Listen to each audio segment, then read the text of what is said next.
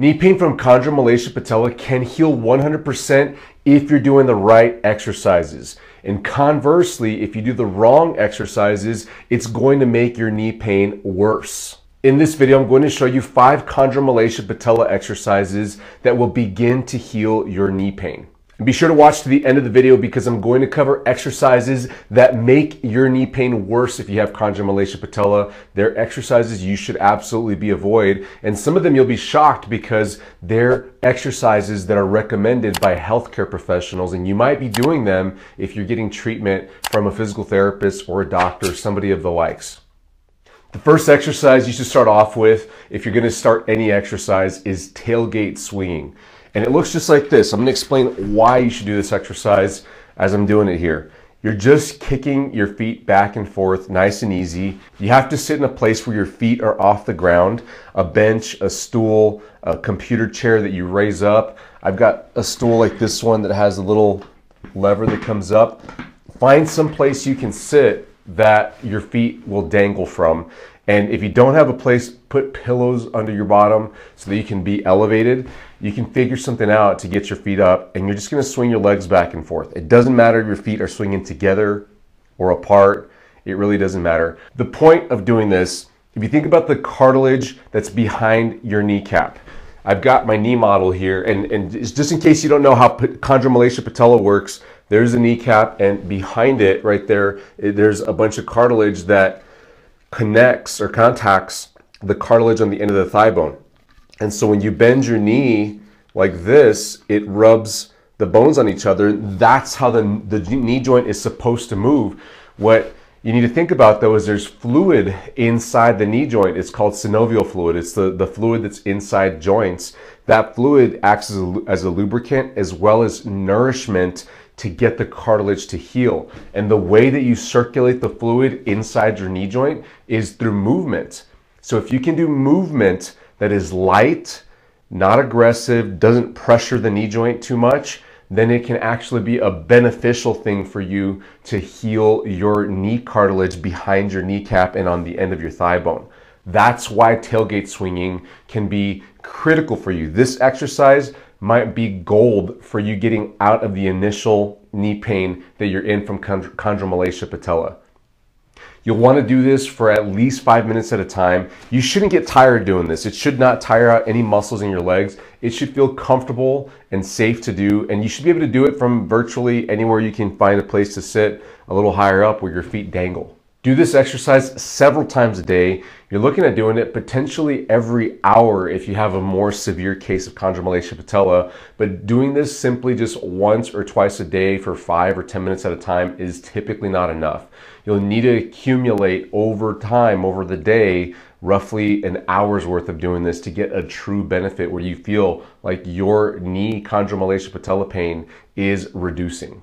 The second exercise you should be doing is activating your glutes. Now this exercise is not going to look very complicated, but you cannot overlook this one. It's super important because you have got to figure out how to fire your glute muscles, your butt muscles, without firing everything else. And this exercise is designed to make you do that. Without getting this exercise right, the next exercises are just not going to be very easy for you. In fact, they might actually make you hurt.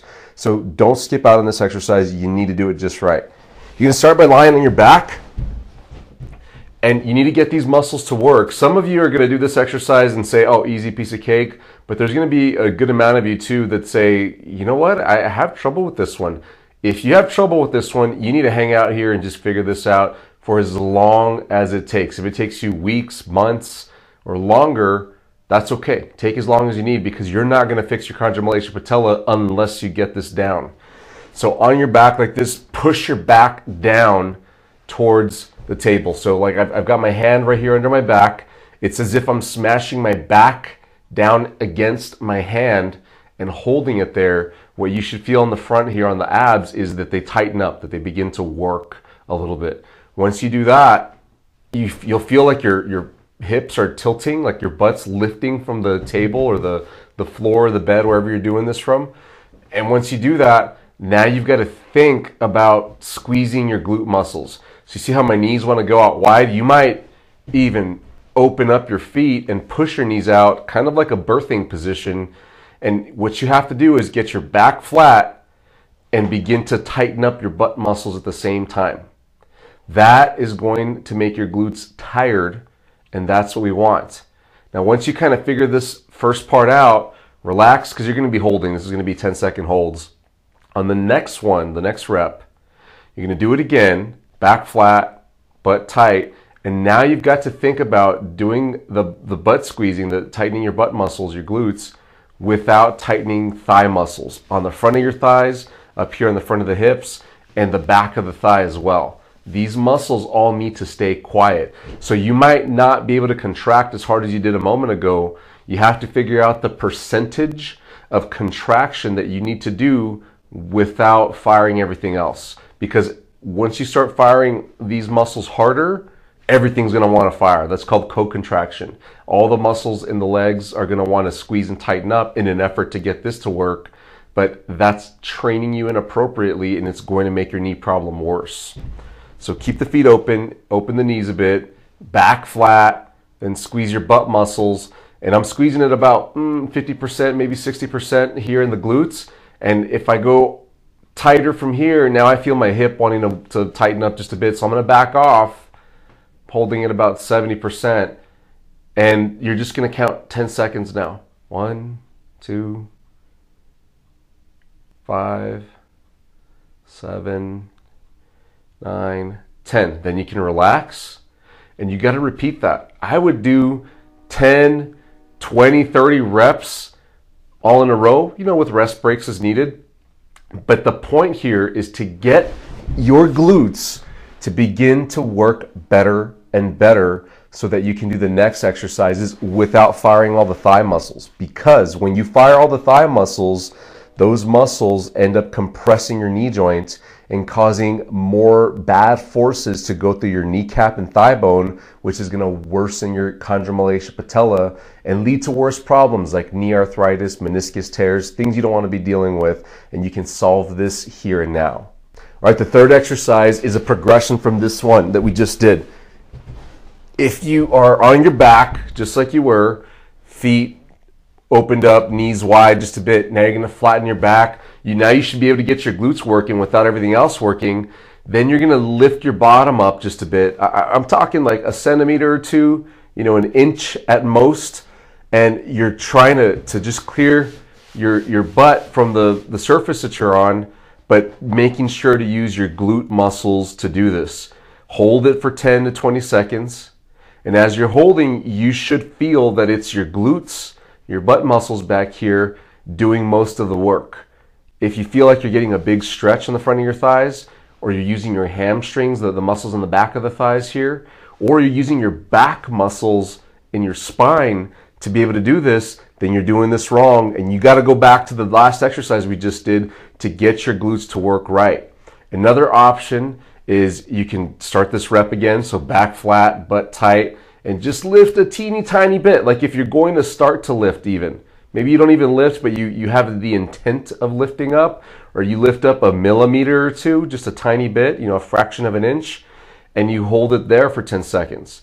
The point here is not to lift as high as you can, because if you try it out, try a bad rep where you lift up as high as you possibly can and hold it there, you're going to feel all these muscles working. You're probably going to feel a big stretch on the front of your thighs. You're going to feel your back muscles working. You might even want to cramp in your hamstring, and all those sensations that you're getting are signs that you're doing this the wrong way and you're missing using your glute muscles, which is going to make your kneecap pain worse. So be sure that you just barely lift a tiny bit and only lift as high as you can without losing the contraction primarily in your glutes.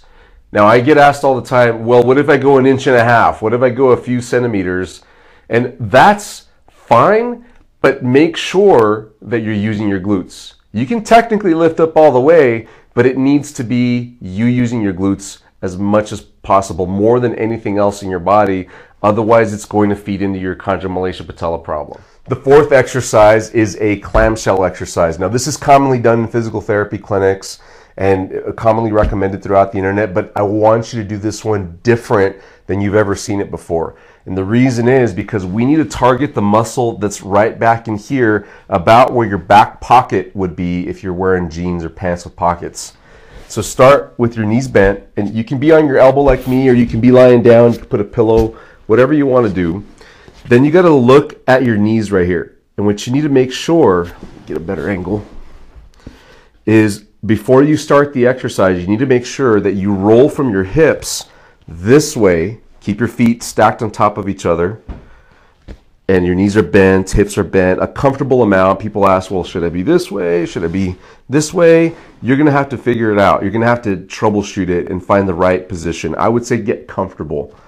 Roll your hips this way so that your top knee now sticks out past your bottom knee from your viewpoint right here. So it should feel like your knee's sticking out.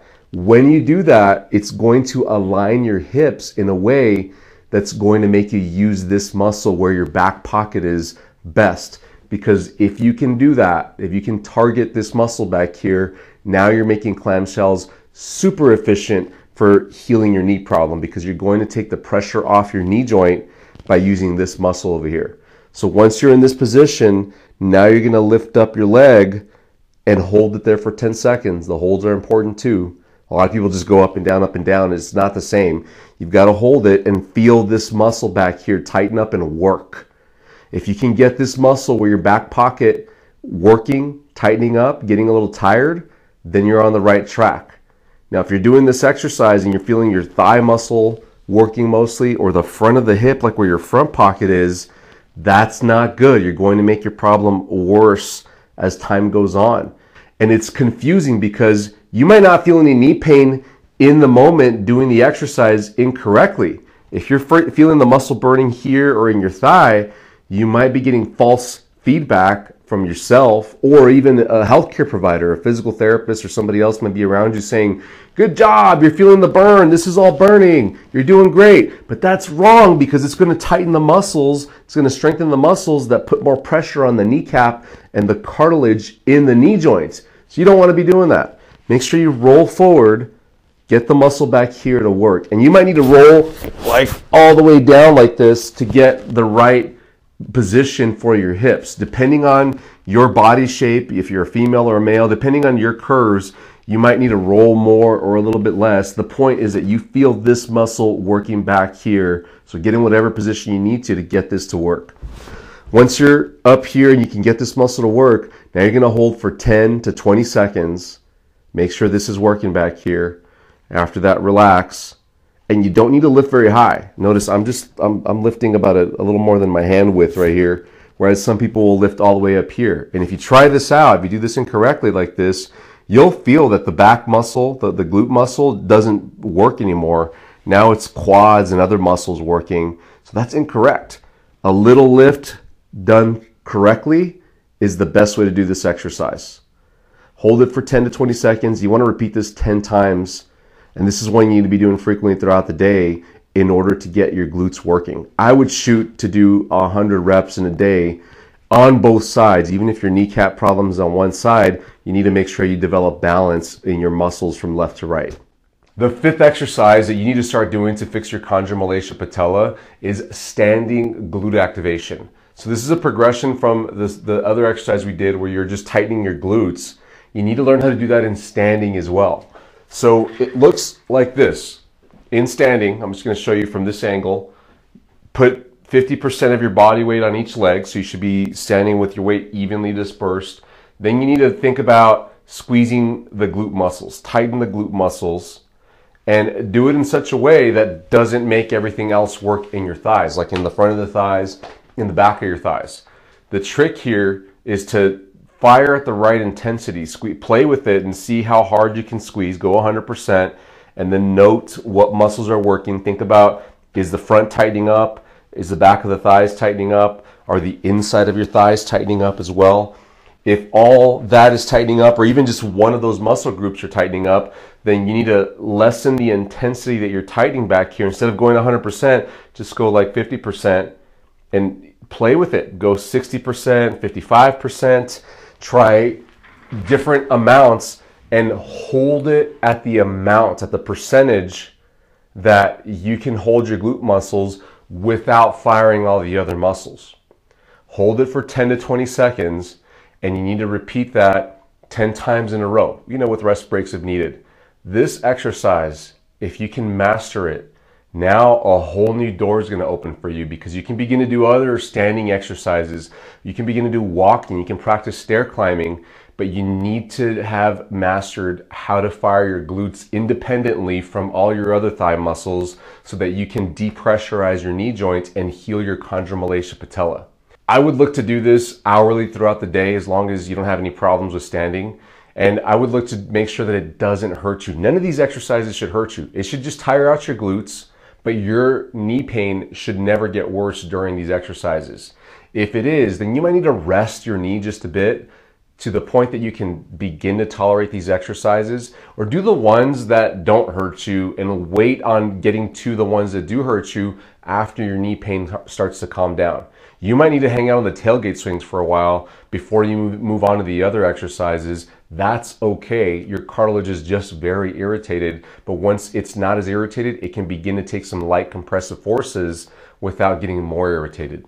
Now, these 5 exercises are just a starting point. The next part to go into is learning how to walk correctly without using all those muscles and primarily using the glutes, and doing the same thing when using stairs. Now, we've got videos that talk specifically about that, about how to walk using your glutes properly and how to use stairs with your glutes properly as well. They're linked in the description below. And I've also got a program, a comprehensive program at fixing the root problem of chondromalacia patella. The root problem is that your quad muscles are typically very dominant, and then your glute muscles tend to be very weak. They're not as engaged, and you need to flip that imbalance. There's a few other things to look at, like foot strength can be part of the problem as well. This program, it's called the 28-Day Knee Health and Wellness Boost Program. This program is designed to fix that imbalance. And you go through it over 28 days, you should have a good improvement. If you need to go through it again and again, that typically begins to get you to the point where you have no pain at all and you're healing your chondromalacia patella the correct way so that you're not running into worse problems like knee osteoarthritis or meniscus tears or other cartilage issues. Now, let me tell you about exercises that you absolutely should avoid. You might already be doing some of these if you're going to physical therapy or some clinic that is having you do exercises for chondromalacia patella. And before I go into these exercises, and before you're going to start, because I know what's going to happen, you're going to start to say, oh, my therapist should know better, or my chiropractor shouldn't be telling me this, or my doctor, I can't believe my doctor's telling me. And it might be confusing because you might really trust that healthcare provider and they might be great, but it's conflicting with what I'm telling you. And what I need you to understand is, depending on the specialty of your healthcare provider that you're seeing, they may just not be specialists in helping people avoid surgery and heal chronic cartilage problems like chondromalacia patella. They might be really good at other things, but they just may not be the best at this. And that's okay. I can tell you from experience as a physical therapist, I've trained physical therapists in universities and here in the clinic.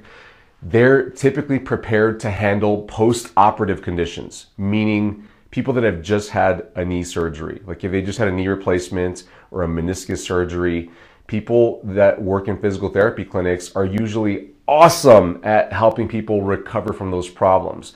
But they're usually not the greatest at helping people avoid getting into the situation where they need a surgery. And they tend to put people through exercises, people that don't want surgery and want to avoid surgery, they tend to give them the same exercises that they're giving somebody that has had surgery. So this is why these exercises I'm about to show you are commonly given by healthcare providers, because that's what they're used to giving out to people that they see with knee problems, usually post-surgery situations. But they're not appropriate for people that have not yet had surgery because they feed into the problem that is causing your chondromalacia patella. So the first one is straight leg raises. Another name for this is leg lifts. On your back, just like this, you'll be told to pick up your leg. Sometimes with an emphasis on where your toe is pointing, they'll say point your toe in, point it straight up, point it out. But picking up your leg like this in any position is strengthening the muscles in the front of the thigh here, especially a muscle called rectus femoris, which goes up into the hip. That muscle, along with some other quad muscles, is going to compress your knee joint more. It's going to put the kneecap it's going to pressurize that kneecap against the thigh bone, because that rectus femoris muscle is this right here, and it attaches directly to the kneecap. So if you get it stronger, when your knee bends like this, it's going to just pressurize it more and further injure and irritate that cartilage behind the kneecap here and on the end of the thigh bone. Along with this is quad sets or quad contractions. So they might have you sit somewhere with your leg up like this. Sometimes they'll put a pillow or a towel behind your knee, and they'll tell you, tighten your quad muscles right here on the front of your thigh and push your knee down against a towel or a pillow. Now this is great if you just had surgery, because chances are you can't fully straighten out your knee, and your quad muscles do need to wake up because they usually will not activate well after surgery. But if you have not had surgery, you probably have your full range of motion, and your quad muscles are probably dominant. They work too well, so you shouldn't spend time doing this. This is going to actually feed into the problem. Another exercise commonly done is wall slides. They'll have you squat up and down, rubbing your back on the wall, or sometimes they'll put a stability ball, one of those big bouncy rubber balls, on your back so that you kind of roll with a lot less friction on the wall. Those exercises will make your quads work primarily. They tire the heck out of these muscles and really don't put you in a position to use any other muscles in your body except these. They're focused on using these muscles right here. That's going to compress that knee joint in a bad way. Using a leg extension machine in the gym is a terrible idea. It's a machine where you're going to sit, and it's usually got a pad that sits in front of your shins, your lower leg bones right here. And you might have a plate of weights that you put the pin in. Sometimes you might add plates to the side of the machine somehow. But the motion is that you're pushing against that pad on your legs, and you're straightening out your legs. And when you straighten out your legs like so, you're tightening up your quad muscles quite a bit, and it's going to strengthen your quad muscles a lot, which is a bad idea. You're going to compress that cartilage right behind your kneecap on the end of your thigh bone. You want to avoid this exercise at all costs. I've really never seen them in any clinics that I've been to, any physical therapy clinics that I've been a part of, but in gyms, that machine is almost always there, especially your mainstream gyms, and your healthcare provider might recommend you go do it in an effort to strengthen your quad muscles. Sometimes they'll even make a big deal about the VMO muscle, the inner part of the quad muscle right here, the teardrop shaped muscle. But you should avoid that as well, because any quad muscle strengthening is going to compress your knee joints and put it in a worse situation over time. Now, those are all exercises that you should absolutely be avoiding, but let me tell you about some exercises that might help but might also hurt. It just depends on a few factors that I'll get into. These are all going to be your cardio type exercises. So walking, cycling, swimming, and other similar activities like using an elliptical, a rowing machine, or actually going rowing on the water. And any sports that involve running, jumping, and cutting movements. These activities will worsen your knee problem if you're using your quads primarily. If you have not taken the time to truly learn how to use your glutes whenever you're doing these activities, then you're going to, by default, use your quads. And especially if you have to jump or cut, like what I mean by cut is you move one way and then you stop abruptly to change directions, like you might in, say, soccer, football, or any sort of racket sports. Volleyball is another one. Anything where you're jumping and you're having to lift off the ground real abruptly, you're using your muscles in a pretty maximal way to get up to the level that you need to. If you're not used to using your glutes to primarily move and even just walk, then chances are when you go do that quick set of movements, or you do that repetitive movement like walking, swimming, cycling, you're going to be using your quads as a default muscle, and it's just going to feed the problem over time. But now, if you've gone through the time to get your glutes stronger, you can use them better, you know that you can use your glutes, and you feel those muscles get tired whenever you do any of these activities, then they are beneficial for you as long as you don't have any knee pain.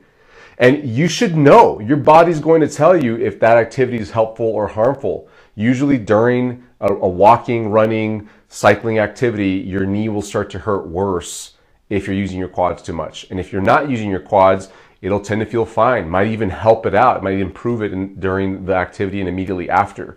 You should have a direct response. You should know that it helped or hurt. Now there's two other exercises, squats and lunges. These are also maybe exercises depending on your glutes and how you're using them. Now, squats and lunges with weight especially are going to activate your muscles in your legs, and if you're not used to using your glutes, then it's a bad idea to pursue squats and lunges at this time. Especially if your kneecap is really flared up right now, you should just be avoiding it and working on getting your glutes to activate properly and easier exercises that begin to strengthen your glutes.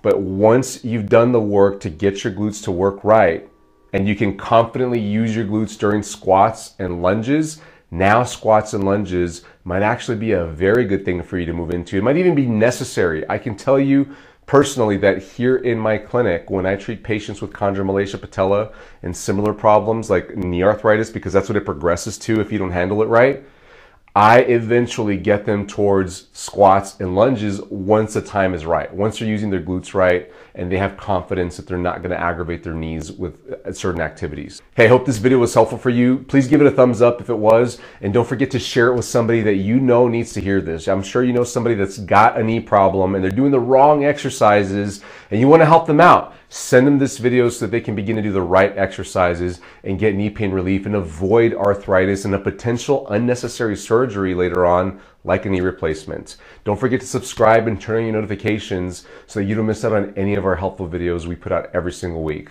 I'll see you in the next video. Bye-bye.